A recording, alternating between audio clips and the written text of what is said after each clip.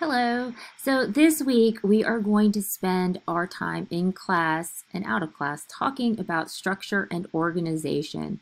And one of the key components of the foundations unit is to really hone in how to structure and organize our essays and our writing. So with most academic writing, most academic essays, they usually have the following structure.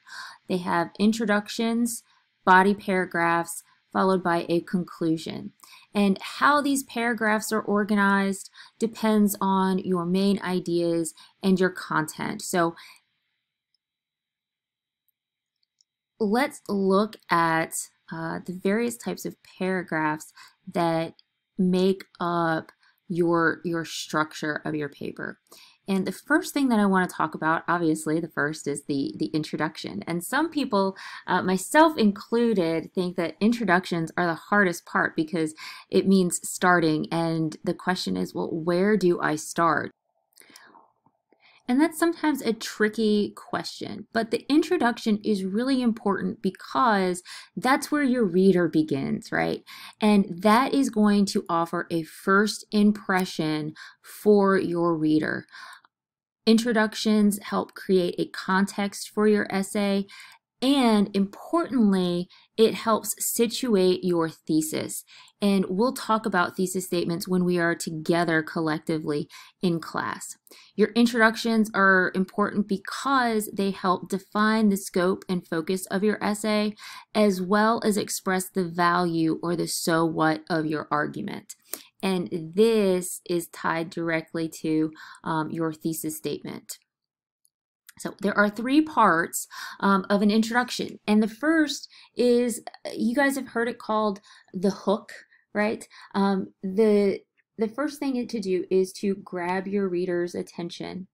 The second part of an introduction is to narrow the topic. In other words, you want to provide specific information to orient the reader with the context of your paper. What information do I need to provide them to kind of create this scope or this focus?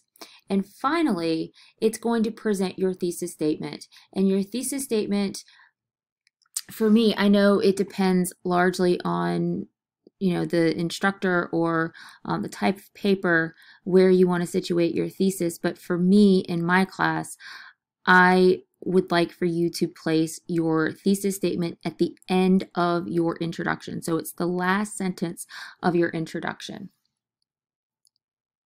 Well, how do I do all of this? Well, the first thing that you want to think about is your word choice. You want to establish an engaging yet authoritative tone. You also could and should define specific terms that are central to your argument or analysis. And that goes back to creating a specific context for your paper.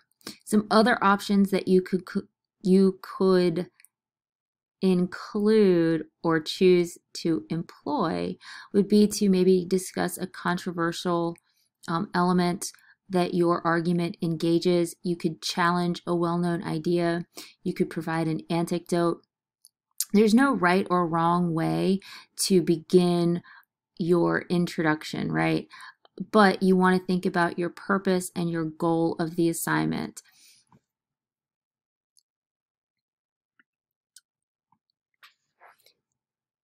I know I'm skipping around a little bit, but I want to talk first, before I talk about body paragraphs, to talk about your conclusion. And just like your introduction offers first impressions, your conclusion is kind of the lasting impression. Think about it this way. If I were to send you guys on a speed date, you guys know what I'm talking about when I say speed dating, right? Where you meet a whole bunch of people and you talk to them for 5 minutes and then you move to the next, and so on and so forth. Well, who are you most likely going to remember? Probably your first date and your last date. So think about that when you're thinking about the construction of your paper, where your introduction gives the first impression. It tells your reader where you're going to go. Your conclusion explains the journey. In other words, it reminds your reader of what's been said. And also it helps provide a larger context. There are a couple of different ways that you can go about creating your conclusion. And that would be to kind of place the essay in a larger context of the subject or discipline. You could raise questions to complicate your issue. You could indicate how your argument or analysis challenges prevailing ideas or new framework or a new framework of an issue. You always want to make sure that you explain the implication of your analysis. In other words, make sure you really bring home why it matters, why we should care about the topic that you've spent all of this time exploring. You also could use terms and phrases from the introduction to parallel that structure. But the one thing that I encourage you not to do is include or introduce new information in your conclusion.